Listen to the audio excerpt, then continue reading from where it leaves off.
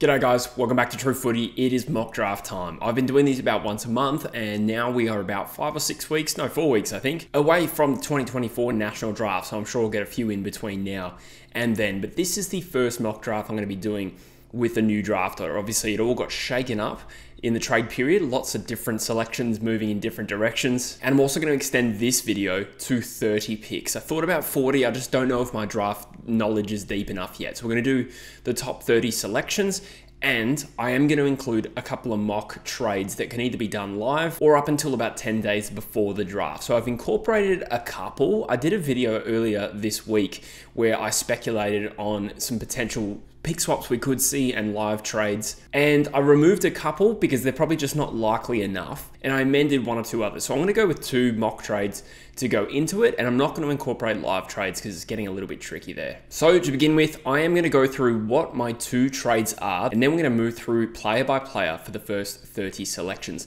Before I get into it, thank you once again to everyone who has jumped on board and subscribed to this channel. This has been the biggest 8-week period of growth this channel has ever seen. So I want to thank you very much. And if there's anyone watching here who hasn't subscribed, I'd really appreciate it if you did.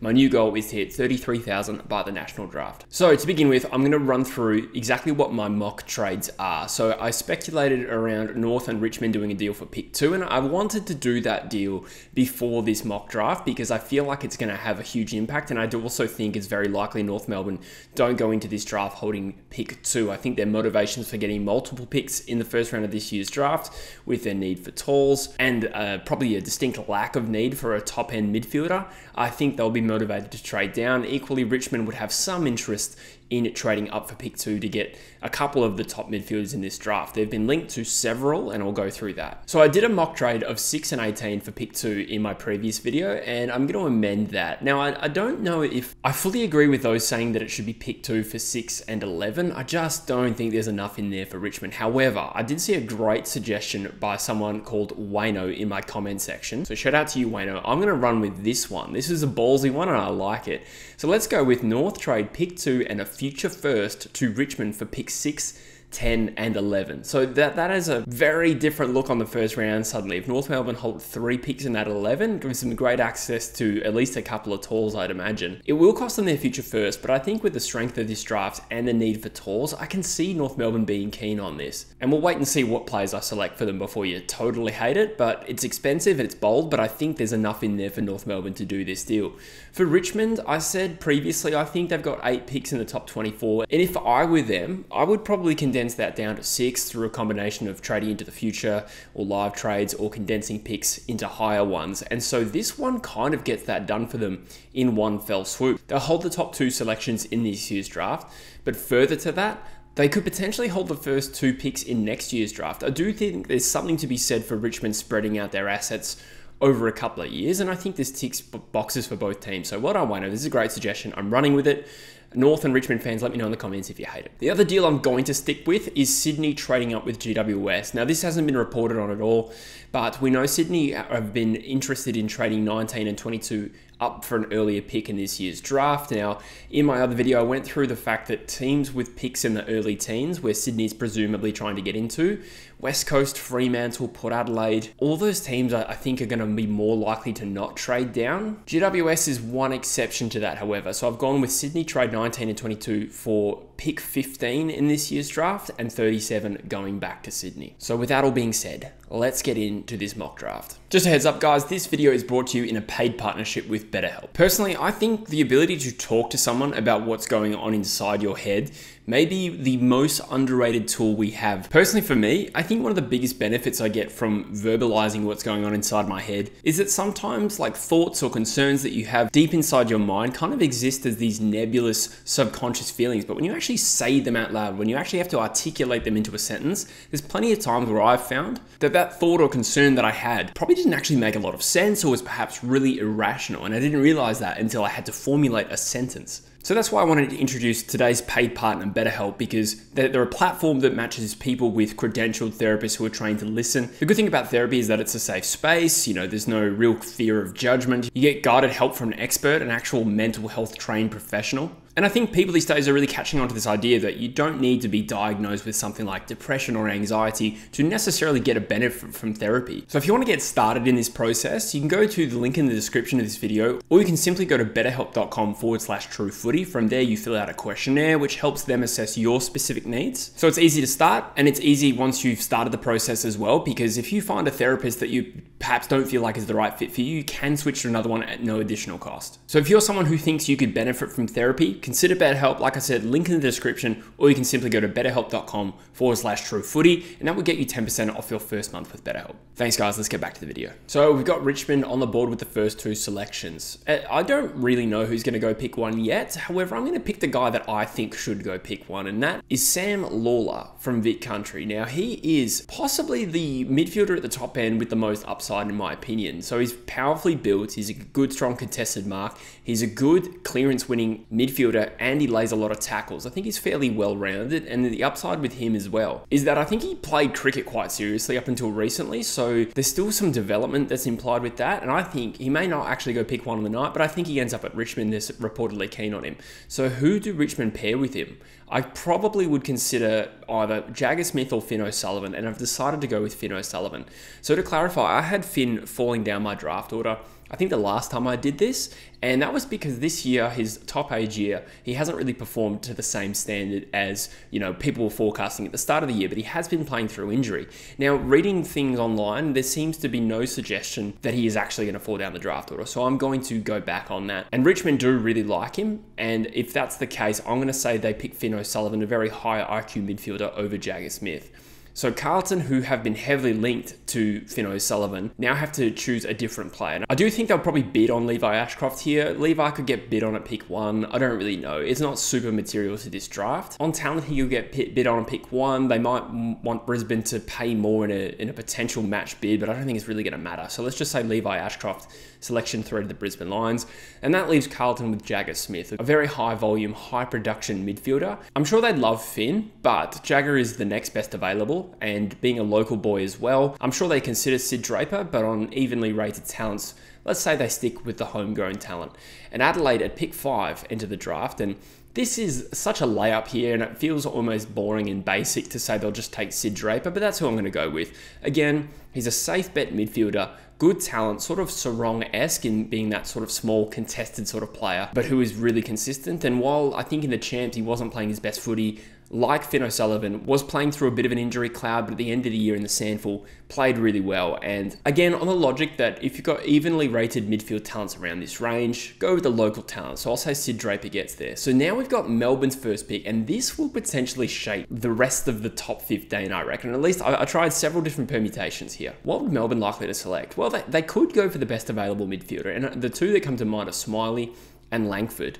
But Melbourne, I reckon, like to buck the trend, and they tend to pick their own guys. And I remember last year with Windsor and Tholstrup, until those players were linked to Melbourne, I don't think either were considered to go that high. Now, Windsor looked like a great selection. It's not a drive-by at all.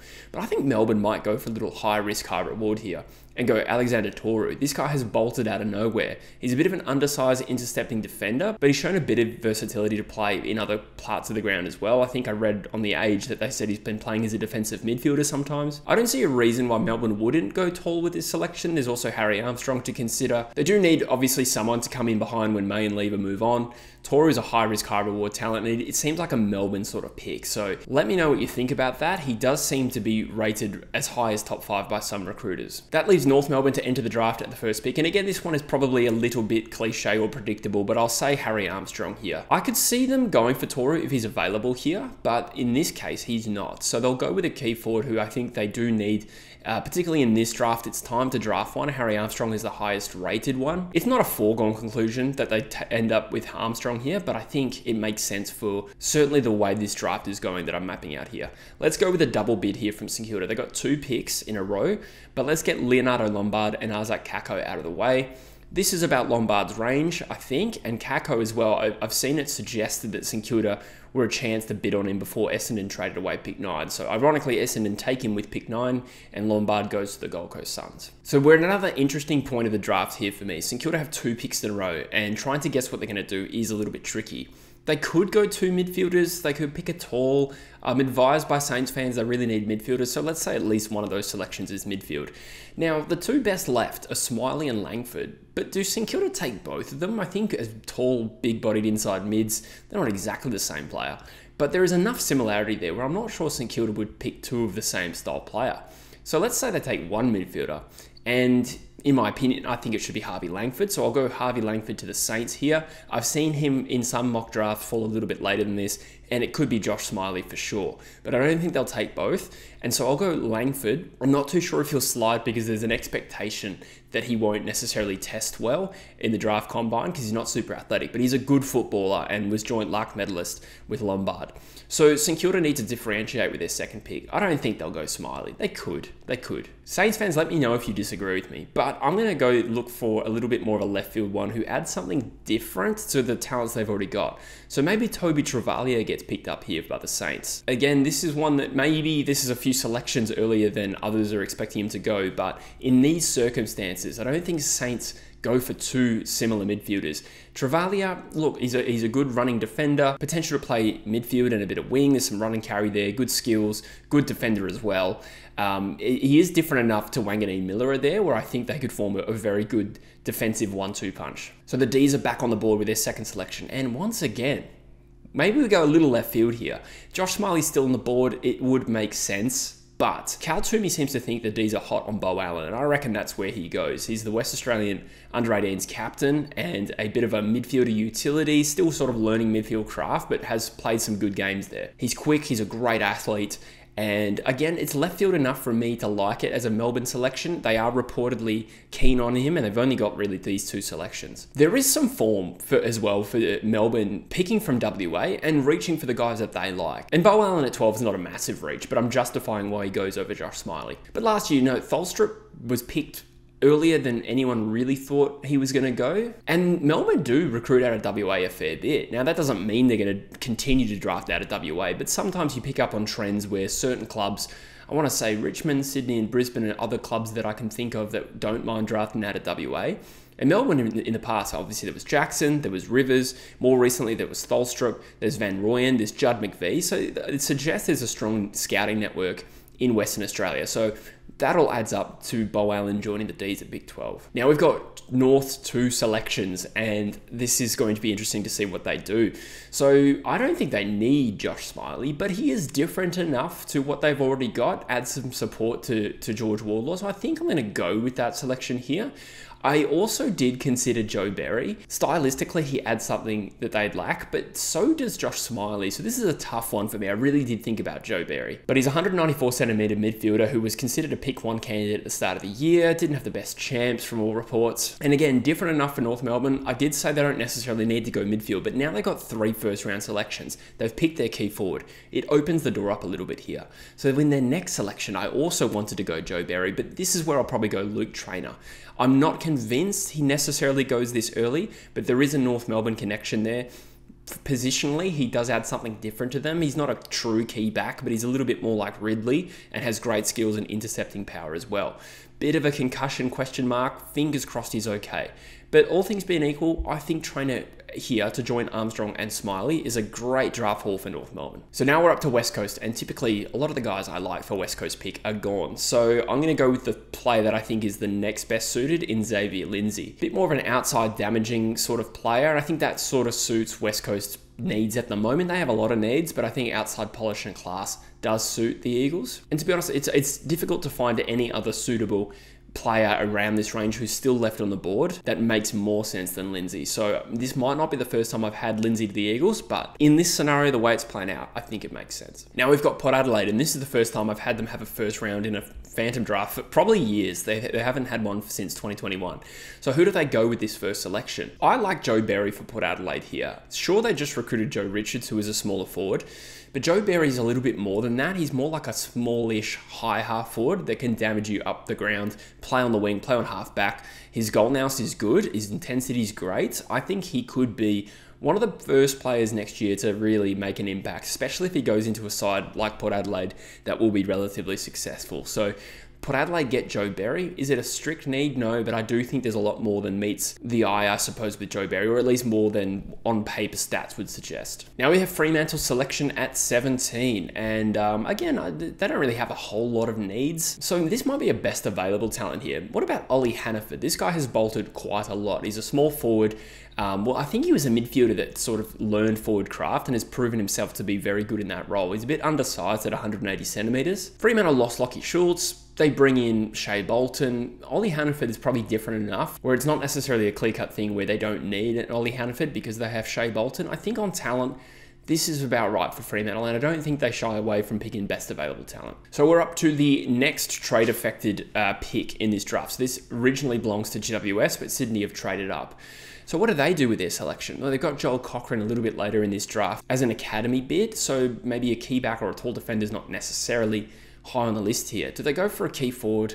I think possibly, considering nothing else really jumps out at me. So if we go best available key forward, Job Shanahan makes sense. He's 194 centimeters, played for the Allies, but also played for Bendigo. So I'm not sure geographically exactly where he's from, but perhaps this is an opportunity in a draft laden with talls, where Sydney clearly have their eye on someone. So perhaps it's a strong draft. Job Shanahan on value, I think is a good selection for Sydney. I'm sure they're hoping Amadi and McDonald form a very good dynamic 1-2 punch, but perhaps just someone behind them also makes sense. Now we're up to the Giants. They've got 4 selections here, and I do think GWS could trade one of these live, but it's a little bit too hard to envisage how that gets done, so I'm going to leave it as is for now. They took Gothard and they took Leak in last year's draft, and I think they could look at midfield, and that's probably where I'd start with GWS. They've got Callahan and Green, who are fairly young and talented, but outside of that, they probably want to bolster that generation. They've got Rouston as well, but a lot of their best midfielders are on the older side, so I would say they replenish their midfielders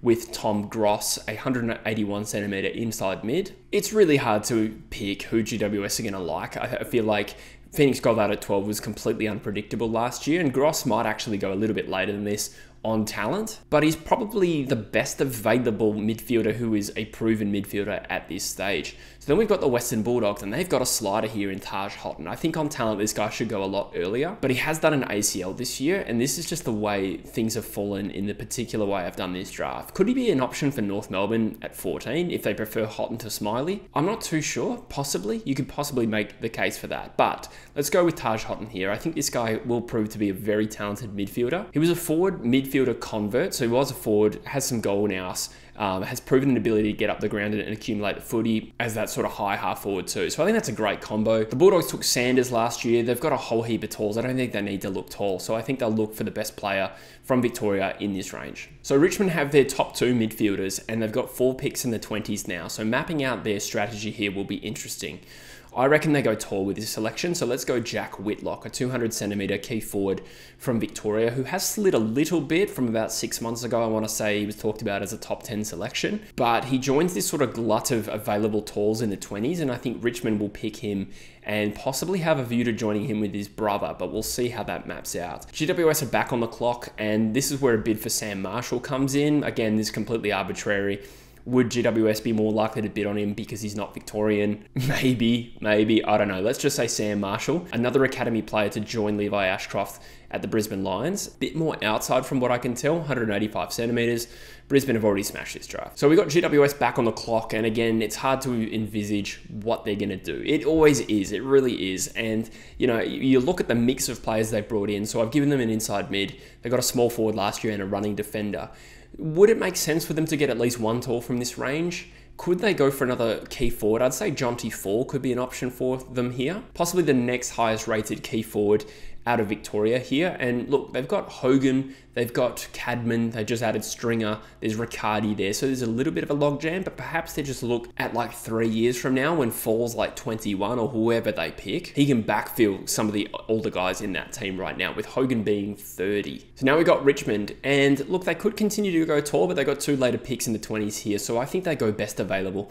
A big slider in Murphy Reid. Now Murphy Reid had a great champs and is a pretty well performed smaller midfielder, about 180 centimetres, and accumulates the footy, has no production issues at all, hits the scoreboard, so he's got some craft. But I read a mock draft that The Age did where they actually consulted recruiters and then came up with their own ranking. And they suggested that there's a bit of a belief that Murphy might be a little bit small and slow to be a true midfielder at the next level, which is why he's not considered top 10 like I've previously had him. So I've got him sliding, but he is a talented footballer and stylistically offsets what they've already added in Sam Lawler and Finn O'Sullivan and their key forward in Jack Whitlock. I think this gives them a nice blend, and on talent, he's best available. So we've got GWS with 2 more selections. I think they're a great candidate to trade into the future. Would Essendon do it? Well, Essendon fans didn't particularly like my mock trade in the last video I did. Another one that comes to mind is West Coast, but again, I didn't want to just shoehorn my own football club into here.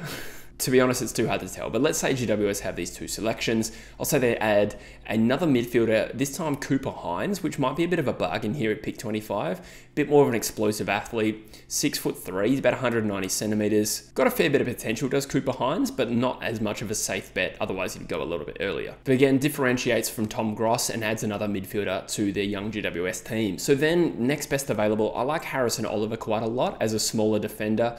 Small defenders don't tend to go in the top 30 of drafts, but this is where he's pretty unanimously rated, and he does have a nice mix of being both defensively oriented and has some offensive weapons as well. He's got good skills, so again, I think that adds a nice blend to GWS's mix over the last 2 years. Now we've got Richmond doubling up, and this is a great opportunity for them to go tall again with both picks. So I'm going to take the best ruckman in the draft in Alex Dodson. Again, this is just rounding out, the whole blend of talents. They've got 2 genuine midfielders. They've got a key forward. They've got a smaller midfielder forward as well. Let's take the best ruck in the draft, followed by Matt Whitlock to join his twin brother as a 199 centimeter key position player. Like, he started as a key back, spent a bit of time forward as well, but I'd imagine they maybe draft him as a key position defender. What happens next is harder to tell, but that gives Richmond 3 genuine talls in different positions. It gives them 2 genuine inside mids, and it gets them a smaller midfielder forward that is right there on talent. They also go into next year's draft holding potentially picks 1 and 2, or at least let's call it 2 top 5 picks. Rounding out this draft, we got the Western Bulldogs taking perhaps Christian Moraes. He has slid down the order a little bit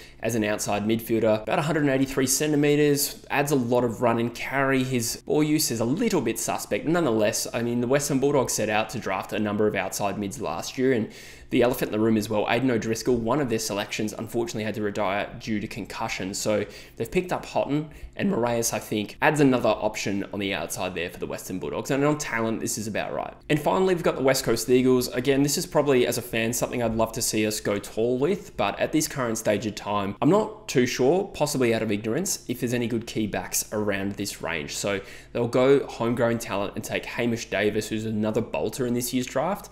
Some have him earlier than this, some have him later than this, so I'm not too sure if this is reasonable, but the end of his year was great, and he kicked 4 goals and had 21 possessions in a final in the men's league team. He's 190 centimeters, more of a forward who can run through the middle, but he's shown an ability to both hit the scoreboard and win plenty of the footy. So we'll wait and see on Hamish Davis. He could go earlier than this, I'm not sure. But that rounds out my top 30 guys. Let me know in the comments what you agree with or disagree with, especially what you think about the mock trade. I personally love it. I think it's great for both teams between North Melbourne and Richmond there. I will continue to do more mock drafts more often between now and the 2024 draft, which I think happens November 20th or 21st. I should have double checked that. But for now, thanks for watching. Thanks for being subscribed. I'll see you in the next one, guys. Cheers.